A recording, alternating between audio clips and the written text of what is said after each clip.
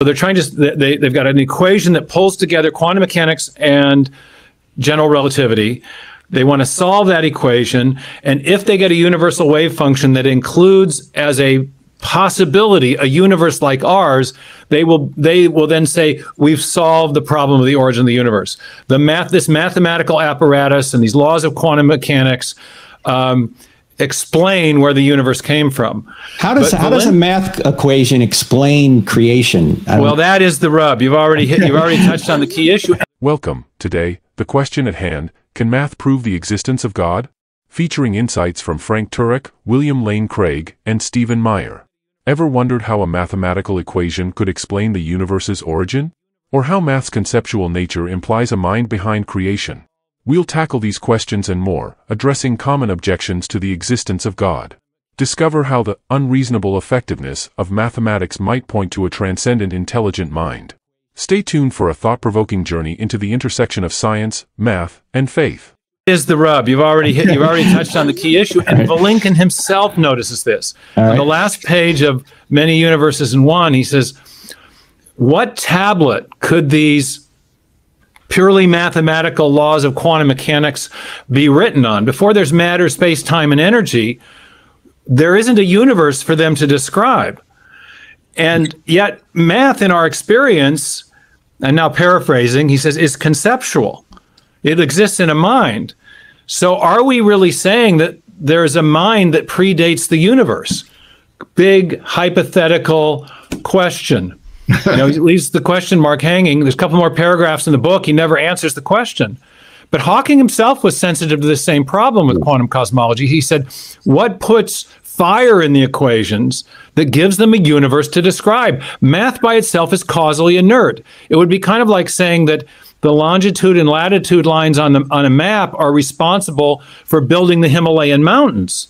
No, the longitude and latitude lines, the math, is just a description. It describes what could be there. That's all the quantum cosmological equations are doing.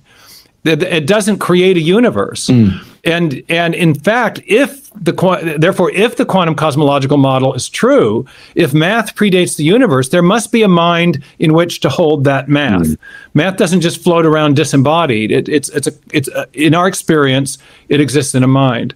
So I think the quantum cosmological approach, even if true, doesn't undermine the cosmological argument. It reinforces it in an unexpected way, and in a couple of others that I haven't mentioned. Yes, it's in fact, Bill, you and I were at ETS talking about, and with an assist from Steve, because Steve had sent me an article on this, the idea that math appears to be the product of a mind. Maybe you can comment on that for us, Bill. Well, this came to my mind as I was listening now to Steve speaking. This connects with another very powerful argument for the existence of God that goes by the name the unreasonable effectiveness of mathematics, after an article by Eugene Wigner, a Nobel Prize-winning quantum physicist. And the question Wigner asks is, how is it that mathematics, which, as Steve said, is causally effete, has no effect upon anything, and is pursued a priori for aesthetic reasons without a view toward empirical adequacy, how is it that mathematics applies in such reticulate detail and accuracy to the physical phenomena of our universe? And Wigner argued that there is no rational explanation for this. He says that the applicability of mathematics is a miracle. It is a gift which we neither understand nor deserve. Well, Wigner never took seriously the hypothesis that the applicability of mathematics is literally a miracle.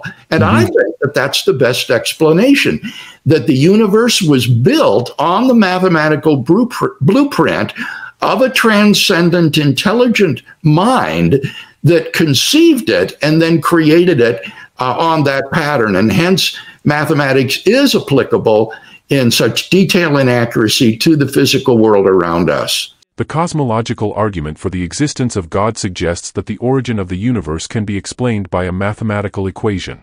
This idea is based on the combination of quantum mechanics and general relativity, which are two well-established scientific theories. Now, the atheist's objection is that math is a product of human minds and cannot exist independently. They argue that math is simply a tool we use to describe the world, but it cannot create the world itself. However, I'd like to counter this objection by pointing out that math is not just a human construct. While it is true that humans have developed mathematical concepts and equations, the underlying principles of math are discovered, not invented. For instance, the laws of physics, such as gravity and electromagnetism, are mathematical in nature. These laws govern the behavior of the physical world, and they are not created by humans. Instead, humans have discovered these laws through observation, experimentation, and reasoning. Moreover, the mathematical equations that describe these laws are not just descriptive, they are also predictive. They allow us to make accurate predictions about the behavior of the physical world, which is strong evidence for the objective existence of math.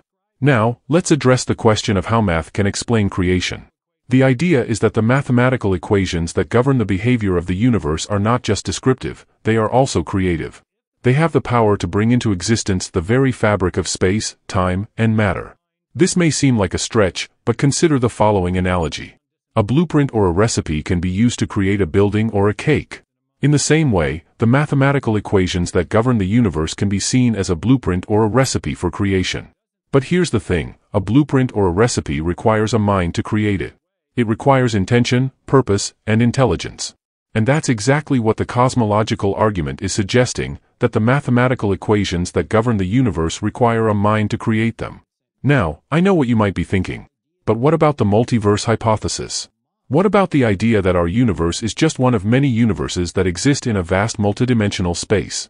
Well, my response is that even if the multiverse hypothesis is true, it doesn't negate the need for a mind to create the mathematical equations that govern our universe. In fact, the multiverse hypothesis requires an even more sophisticated and intelligent mind to create the mathematical framework that governs the behavior of multiple universes.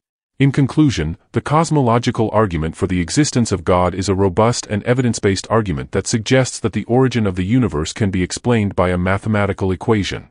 While there are objections and concerns raised by atheists, I believe that these objections can be addressed through a careful examination of the evidence and a deeper understanding of the nature of math and creation. Ultimately, the question of whether math can explain creation is a complex and multifaceted one that requires a nuanced and thoughtful approach. But as a Christian apologetic, I believe that the evidence points to a transcendent intelligent mind that designed and created the universe using mathematical principles. Thanks for watching. If you enjoyed this video and want to learn more about the cosmological argument and the existence of God, be sure to like this video to show your support. Subscribe to our channel for more content like this. Share this video with others who may be interested in this topic. By doing so, you'll be helping us spread the word and create more content that explores the intersection of faith and science.